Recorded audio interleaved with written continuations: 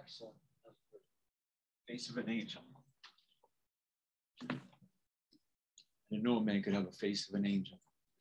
Right? That was great. Excellent presentations. You were very well prepared. You said exactly, and then you said exactly what you had prepared to say very well. And it was full of good meat and thought. And so thank you very much. That's excellent. Okay, so let's continue in our study tonight on the Donatists. And I'm very intrigued by the Donatists. And I did a little bit of reading outside of our book as well about the Donatists, because I didn't feel that our author represents them properly. If you look in your book, and I'll show you what I mean. So basically, and we read this section last week, so we won't read it again. But basically what happened is this, is that when the persecution of Diocletian happened, this last persecution from like 303 to about 312, and then it was stopped by Constantine, then the church had to sort out everything. And a lot of the leaders and bishops even in the church had surrendered the word of God to the authorities so that they wouldn't be persecuted. Meanwhile, other people died for their faith. Some of the leaders in the church and members as well worshiped to the pagan idols, whereas others stood strong and confessed Christ, and they were persecuted and suffered and died, some for their faith. So then when they went to elect or to install a new bishop of this area in Northern Africa, and this is where this controversy happened, in North Africa, they installed a man named Cecilian. And the thing is, with his ordination to become the bishop, is a traitor is the one who laid his hands on Cecilian. And that traitor who had surrendered the word of God or worshiped the pagan idols, he had never gone through any discipline. He just continued on as if nothing happened. And so other Christians said, no, this isn't right. And first there was another man before Donatus, but he died shortly after. But then the movement really took its name after Donatus, who became then the bishop who got installed by the believers who believed that these traitors did not have the authority to ordain and install other people into the ministry.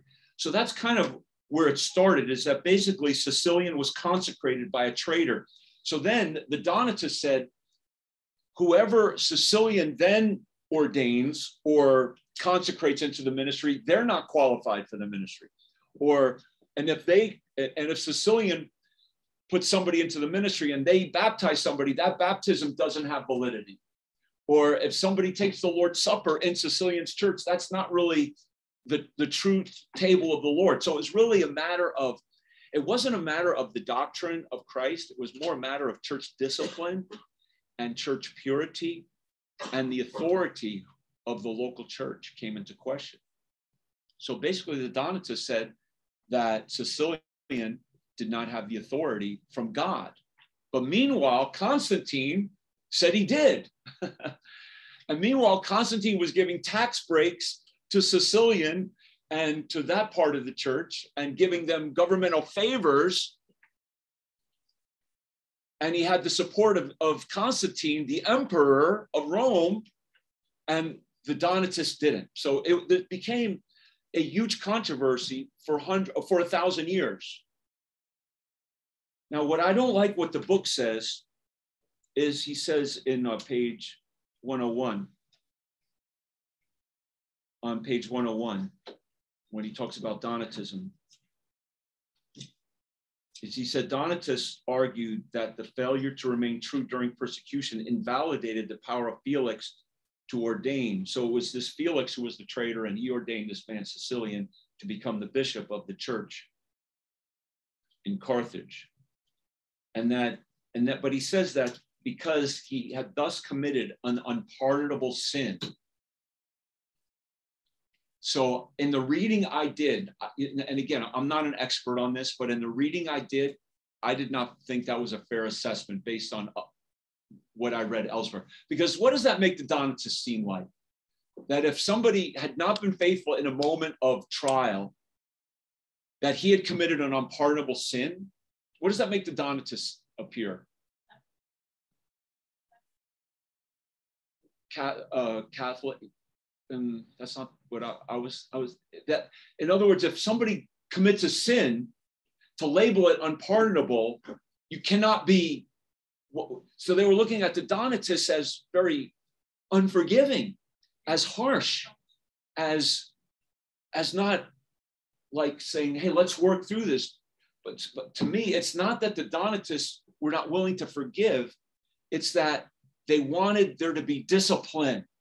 And they did say, if you have been a traitor, you can't just continue in the ministry. You have to repent, and then you have to renounce what you did and then get baptized again. Because maybe you did it because you weren't even saved. So they did want rebaptism in something. And again, it's easy for us. This is a long time ago, and the history is so sketchy. So it's hard to know all the details of this, because it happened so long ago. But I feel that the author sides more with the established church here. Okay, now, and really what this goes to as well, I want to read a couple verses. So let me bring in our people there out there on Zoom. So let me get Kerry. Could you read for us, Kerry, in Romans chapter 15? And if we could all turn there, Romans chapter 16, and Romans chapter 16 and verse 17 and 18, Kerry. And then I'm going to ask Charlie. Charlie, could you read in 2 Corinthians chapter 6? 2 Corinthians chapter 6 and verse 14 through 18. 2 Corinthians chapter 6, 14 through 18. And here's why we're going to read these scriptures. Does the Bible teach that at times you have to separate yourself? Yeah. Because really what the established church, the position they ultimately took with the Donatists is that their sin was in schism from the established church. Because the only way to receive forgiveness and to have Christ was to stay in that church. There was no forgiveness and no Christ outside of that church. Now, what does that sound like to you? That sounds like what church? The Roman Catholic Church, because that's what we're going to see forming here in the established church.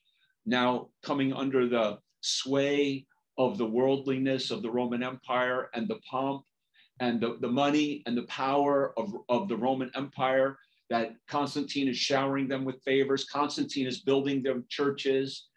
Constantine is still a pagan, and we'll see that. It's not like he's just a full-born Christian. He's still worshiping pagan gods when that's convenient, and he's building Christian churches when that's convenient. He's a politician, really, is what Constantine is. But the point is that sometimes there needs to be separation. So let's read those scriptures. Kerry, could you read Romans chapter 16, that passage I asked? And then Charlie, you could follow that right up and go right to the 2 Corinthians passage. Sure, Pastor. Romans chapter 16, verses 17 through 18, and they read, "Now I beseech you, brethren, mark them which cause divisions and offenses contrary to the doctrine which ye have learned, and avoid them. For they that are such serve not our Lord Jesus Christ, but their own belly, and by good words and fair speeches deceive the hearts of the simple." Okay. And Charlie, 2 Corinthians chapter 6, 14 down to 18. Okay, can you hear me? Yep. All right. 2 Corinthians 6, starting in verse 14. "Be ye not unequally yoked together with unbelievers. For what fellowship hath righteousness with unrighteousness? And what communion hath light with darkness? And what concord hath Christ with Belial? Or what part hath he that believeth with an infidel? And what agreement hath the temple of God with idols? For ye are the temple of the living God. As God hath said, I will dwell in them, and walk in them, and I will be their God, and they shall be my people. Wherefore come out from among them, and be ye separate, saith the Lord, and touch not the unclean thing, and I will receive you, and will be a father unto you, and ye shall be my sons and daughters, saith the Lord Almighty. Okay, so perhaps the Donatists came across principles like this and believed that the behavior of Felix, who was a traitor, and then he was ordaining or consecrating men into ministry when he had not been faithful, that he was acting more like an unbeliever, that their fellowship with the church would have been an unequal yoke with unrighteousness. And so they separated. Okay, so if you go back to your notes that I gave you on the Donatists, I won't reread everything there, but I will just review. And I do want you to know this, that the first real separatist group were the Montanists. And who is the key leader of the Montanists? A man named Tertullian. And that's at the top. That's the first blank there. And I do want Tertullian is in our notes later on as well, that he joined the Montanists. So that happened before this. But then we are saying that the Donatists do have a lot of similar characteristics of Baptists. I'm not saying that they're ideal in all their doctrine and are completely what we believe. I'm not absolutely sure about it, because again, some of this history is sketchy, but they did immerse believers. They did endure martyrdom. They did seek purity in the church, and they believed in a regenerated church membership. So that's the blank at the bottom of that first page. And then on the top of page 2 there, they strove for personal and church purity, and they had a high view of the authority of Scripture. That's why this thing happened in the first place, right? Because they did not surrender the word of God. They believed in the word of God, and they would die for the word of God. So they had a high view of the authority of Scripture. They baptized believers by immersion. And Augustine will attack the Donatist position because Augustine would baptize infants.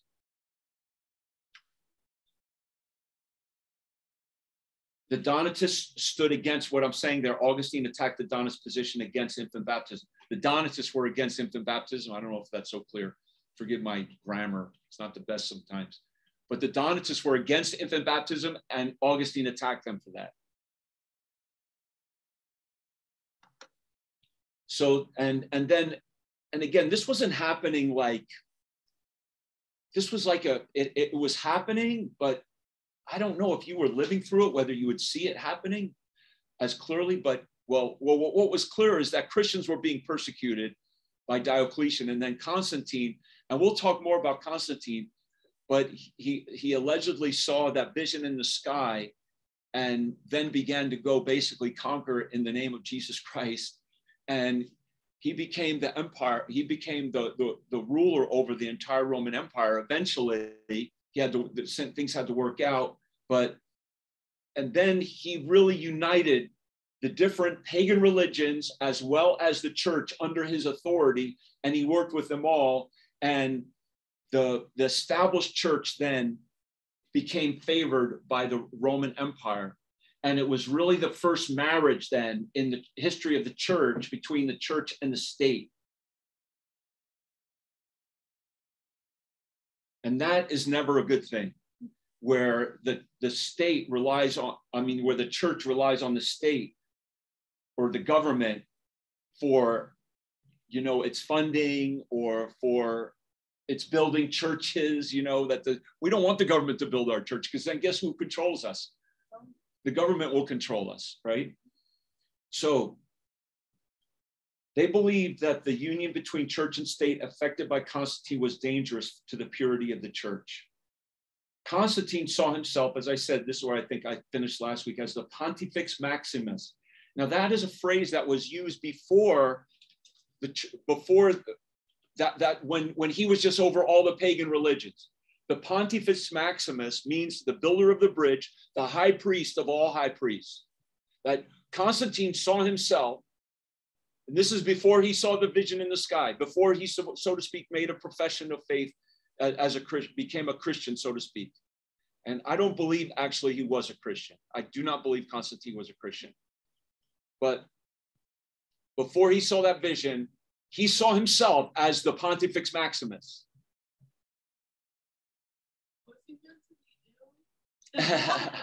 No, he was the Roman emperor, and they saw themselves as deity.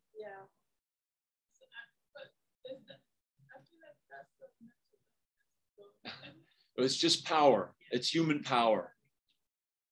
So Angelica said, was he mentally ill? I'm not here to really evaluate his mental state, but it's just that most men who are in positions like that are very narcissistic, they're very full of themselves. So, okay. So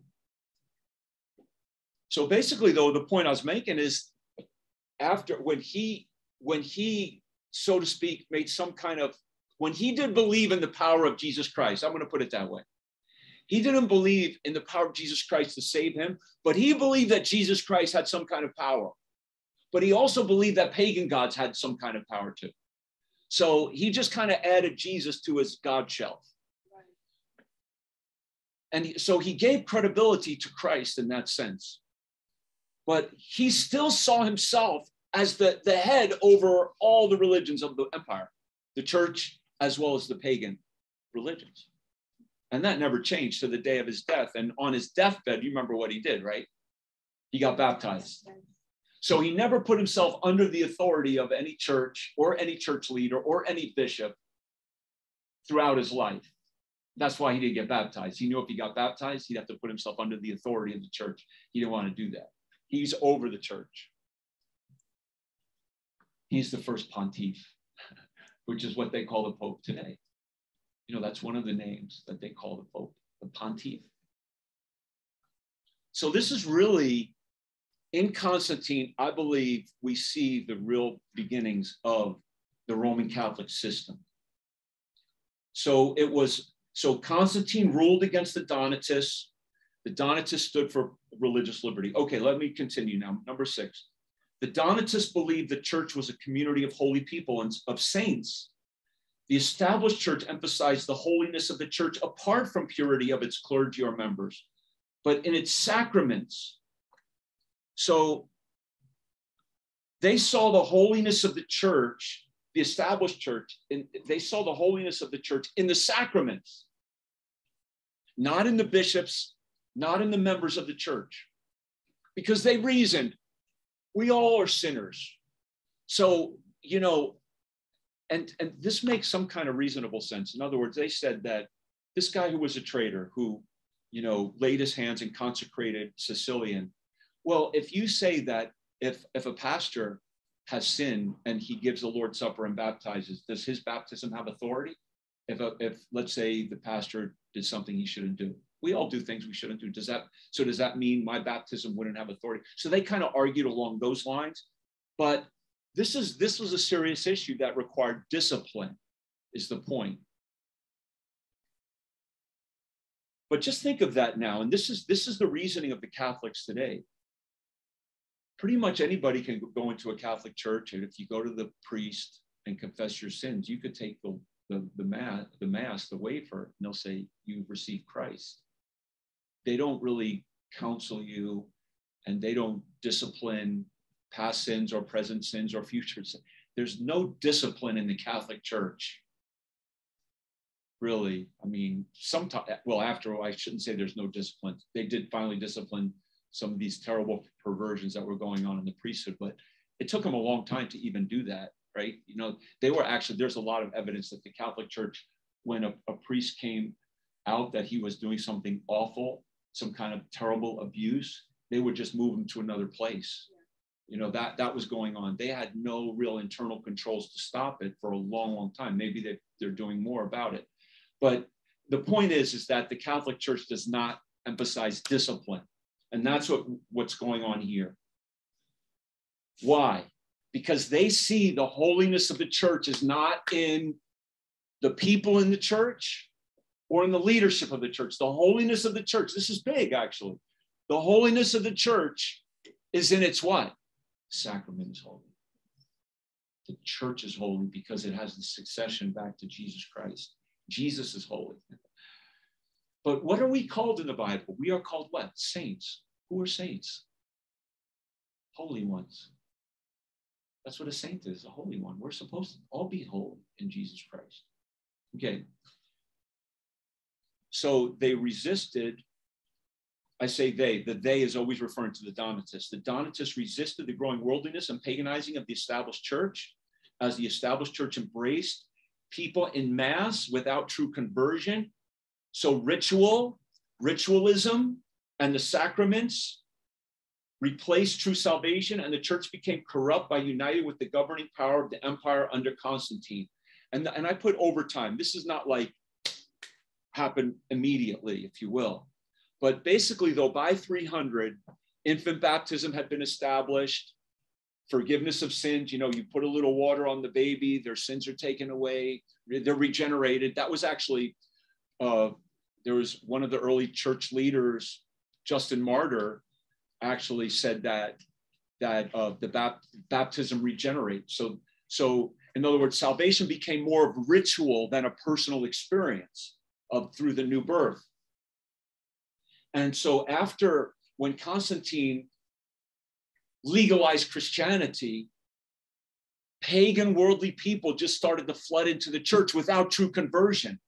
And they brought their pagan ideas with them of worshiping, saints, or not worshiping all kinds of gods. And I believe that's why the Catholic Church started to, kind of Christianize the paganism by worshiping Mary and saints and other things.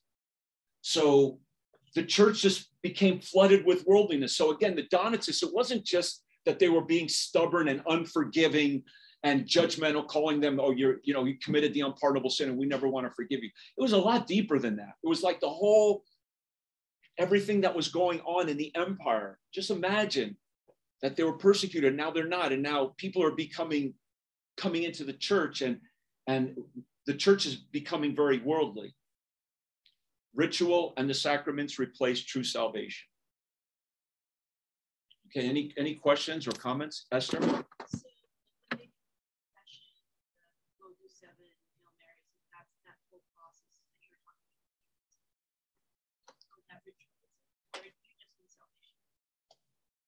Okay, so the question is when somebody goes to the priest today and makes confession and he says, for penance, do 7 Hail Marys and 3 Our Fathers or something like that. So I don't know exactly what was going on back then compared to what happens today in a Roman Catholic confessional. But I do know that the Roman Catholic system is very ritualistic, and that there's often not an understanding of true salvation. You've talked to Roman Catholics, I've talked to Roman Catholics. They say, I'm a Catholic. And a lot of Roman Catholics don't even know much of what the Catholic Church believes. Some do, but many don't. And they just do whatever the priest says and they think whatever. Or, how many people too were baptized as babies in the Roman Catholic Church and they became what, mafiosos or, just terrible people. They weren't saved. The Catholic Church says you're born again. So anyway, the Catholic Church system through its sacraments is all weighted to the authority of the church and to the holiness of the church and to the holiness of their sacraments that they give to people, and not to personal holiness.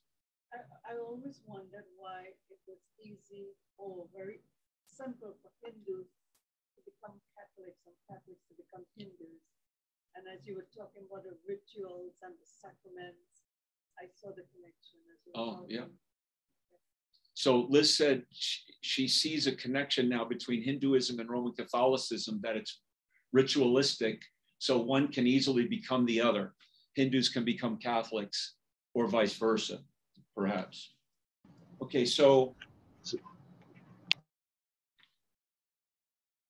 the Donatists were persecuted by the Catholics. Their property was confiscated. Churches were closed. Augustine wrote, let them come to the true church, that is their Catholic mother. The church was being united with worldly political powers and was being corrupted. Now go to Carnes, page 152 here, was receiving its orders and power from the Roman government. The Donatists believed that churches should separate from the established church that had become an ally of the empire. So there were deep issues at play. Okay, let's go to page 152, and then I'll just finish reading this and we'll finish up for tonight.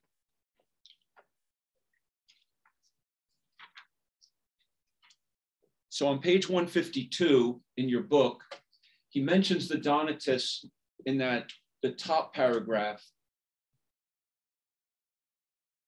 But what I want to read, you see where it says the growth of the liturgy there? I just want to read that first sentence or two. It says, and this is really the result of what happened with the union of Constantine made between church and state. The practical union of the church and the state under Constantine and his successors led to the secularization of the church. In other words, the worldliness, right, of the church. The Patriarch of Constantinople came under the control of the emperor. The Patriarch of Constantinople, who is that? The pastor. The pastor of the church in Constantinople. Remember, Constantine, what he's also going to do is move the capital from Rome, and he's going to build basically a whole new city for himself called Constantinople. And so the bishop, the pastor of the church in Constantinople, who controlled him? Not God, Constantine. He came under the control of the emperor, and the Eastern Church became a department of the state. The influx of pagans into the church through the mass conversion movements of the era, and it says mass conversion, they weren't really converted. They just went into the Catholic Church to take their sacraments, contribute to the paganization of worship as the church tried to make these barbarian converts feel at home within its fold. So there, I think the author gets it right about so that's what was going on that the Donatists were most reacting to. That's what was happening. And that's why I side with the Donatists. Okay, so let me just finish up. If you go back to the notes there, I want to just read this. In this controversy, the doctrine of the Holy Catholic Church was being developed. The defenders of the church offered salvation by means of sacraments, which they had the control. When I say the defenders of the church, the defenders of the established church, of Constantine's state church way, and I'm talking about Augustine. Augustine made clear that the Catholic Church alone is the body of Christ, which distributed the one true bread as the sacrament of unity. Ultimately, Augustine resorted to force to bring the Donatists back into the Catholic Church. Now, you've heard about the Inquisitions, where the Catholic Church persecuted so many believers. Well, it was Augustine who really laid the foundation later on for the Inquisitions in the Middle Ages with this Donatist controversy. That's why this controversy is also so important, because Augustine gets in the middle of it, and the Catholic system is really being developed here during this period of time. So you have Constantine being a big part of that, but this controversy and the separation of believers. So the church was transformed from a community of holy people into an institution that offered holy sacraments. So I'm emphasizing, does that make sense to you? The Catholic Church, it's not that the people have to be holy. You don't have to live holy that's why you can drink and do all kinds of things and get drunk in the Catholic Church, and you can just confess it, take the sacrament, and you're holy. See, I'm getting take it easy.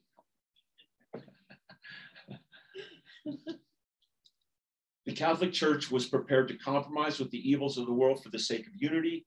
Keeping the church from schism was their top priority, because the true church possessed a succession of bishops. To sever from the Catholic Church meant severance from the true church. Augustine wrote strongly against the Donatists. Any separation from the Catholic Church put the anger of God upon them, outside the hope of salvation. That's how Catholics feel today. They're scared to death to leave the Catholic Church, many of them, because they feel if they do, they're going to get the anger of God on them. And the only way they can receive Christ is in the Catholic Church, because they alone can give out the holy sacraments. Okay, so that's that's how we got. So, you know, the thing about history is kind of understand how things got to be how they are. Okay. So this is a big moment in churches. Okay. Any questions as we close tonight? Anything you want to say or comments? Any comments? Does it make sense? I hope it makes a little sense. Yeah. So Micah made a motion to change the name of our church to the Donatist, Donatist Baptist Church. No, that's a good one. Sir. Yes, Charlie. So I was just kind of curious. I know this is going back just a little bit. When they used the word sacrament, did they use it interchangeably with ordinance, or did they mean it as like actual something that confers grace? By this point, they believed it conveyed grace. By the time of this controversy, I mean, definitely baptism. And yes, I believe they would say that from what the church, those early church fathers wrote, that the sacrament, the wafer was the literal body of Christ, and the juice was his literal blood. I believe they held to that at that point. Oh, Tim Stalcup, did you want to make a comment? I didn't. Did I accidentally raise my hand or something? Oh, no. No, I thought Micah said maybe you put something in the chat.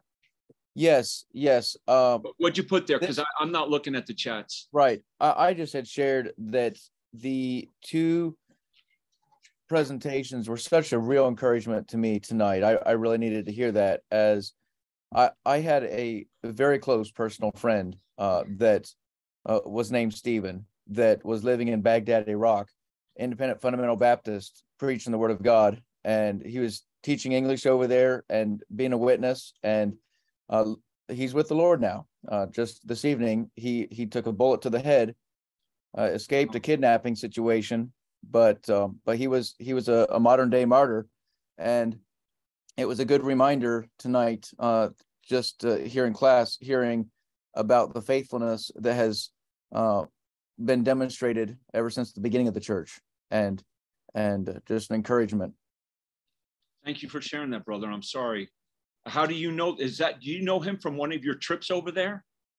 He led the trip that me and two other preachers went to Afghanistan together. Right. Stephen, why don't you close us in prayer tonight, Tim, and pray for his family and his friends, okay? Heavenly Father, we thank you that you are a God worth serving. We thank you that you know the beginning from the end. We thank you that you have given your life for us, and that you have given us eternal life. And now we thank you for the example of those who have been willing to serve you until the end, despite the difficulties that they might face. We thank you for the examples of Stephen in the beginning of the church, and his faithfulness and the example there. We thank you for the numerous ones who are faithful to you throughout the time, as Brother Douglas shared at the beginning of the major wave of persecution there. And Lord, I thank you even for those who have been faithful to you even in more recent times, like Brother Stephen Trail. And we ask a special grace on Jocelyn, his wife, and his 3 daughters and his young son, that they might remain faithful to you, that they might not doubt you, but that they would find grace in this time of difficulty. Bring them back to the States safely in one piece, and may they have wisdom in the days ahead. Lord, I pray for those believers who have been meeting with Brother Stephen Trail in recent evenings and have been growing. Help them to have wisdom in how to grow, and may they be faithful to the word and faithful to you in these days. We thank you for your love for us. I ask your blessing on each one in this class. Thank you for Pastor and his teaching. In Christ's name, amen. Amen. Thank you, brother. He's an American, this guy, Stephen? So he's yes. not. Yes, he is. He was a Crown College graduate. Oh, wow. Wow.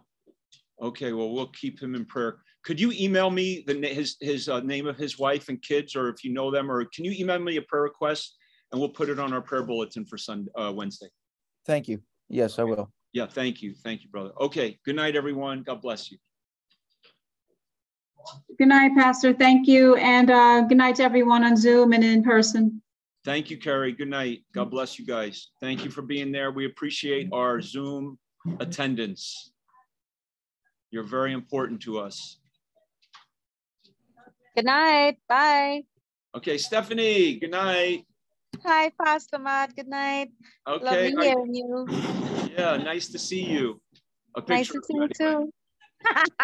You don't want to see me now. Yeah. Really, really lovely message. I learned a lot about the Catholic Church and what their modus operandi is. Have a very good night, everybody. Okay. God bless. Yeah, God bless you. This is Sister Debbie, my love. I will do it. I will. Okay.